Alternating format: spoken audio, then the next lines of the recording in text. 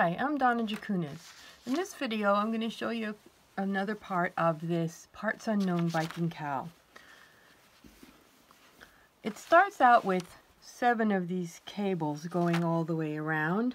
1, 2, 3, 4, 5, 6, 7, 3 on the front, 4 on the back. Doesn't really matter. The 7 doesn't split in half.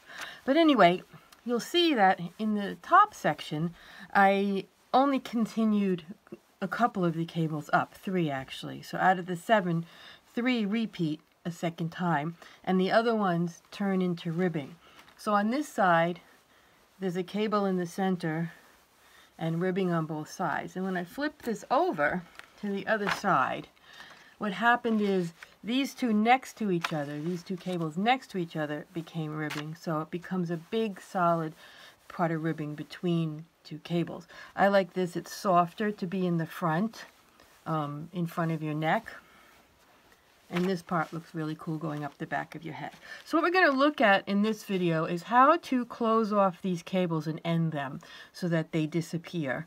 And then you have this plain section of all pearls that's left, and if you need to, you can change it to ribbing for the different parts. But we're going to look at how to decrease so that this disappears. Okay, so this is the chart for that, and you'll see 2 spots where we decrease, down here and up here, because in the cable we are getting rid of stitches here, and then we get rid of more stitches there. So we do the decrease, same kind of decrease in both places. And what happens is this decrease starts with 4 knits. And we're going to decrease away 2 on the first decrease round, and then the next 2 on the second decrease round, so that all 4 of those knits are gone. Okay, so look back on the chart, you can see there's 2 decreases here, then on the very next round there's 2 decreases. On the first decrease round, we're using knit-wise knit decreases. So we've got a SSK and a knit 2 together.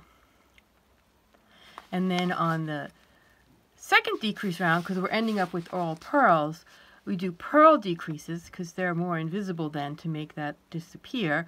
And we've got a purl 2 together through the back loop and a purl 2 together. And you could do an SSP, but there's no real benefit to the slipping, so I just made it a purl 2 together through the back loop for this, because that leaves out a step that doesn't make much difference in the final result on this particular instance. Okay, so now I'm going to show you how to do those.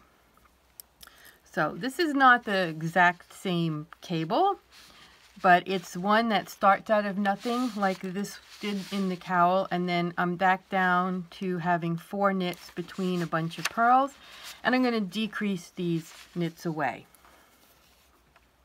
Okay, so I'm going to take my piece here, and we'll see that we've got SSK and then knit 2 together. So I work up to the 4 knits, and then I just do SSK and then knit 2 together, and then I continue with the pearls that are there. And you see what that looks like? There's only 2 knits left. Let me show you that again, just with a little more detail of the SSK.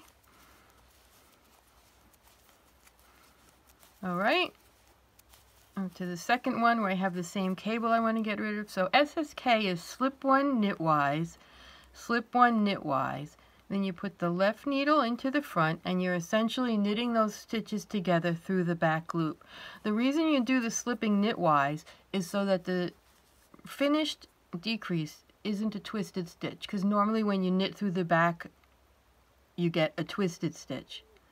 So this SS is the part where you turn the stitches around so they don't get twisted. And then we've just got the knit 2 together. Okay, I'm going to finish this round, and then I'm going to come back and I'm going to show you how to do the purl decreases so that this cable is completely gone.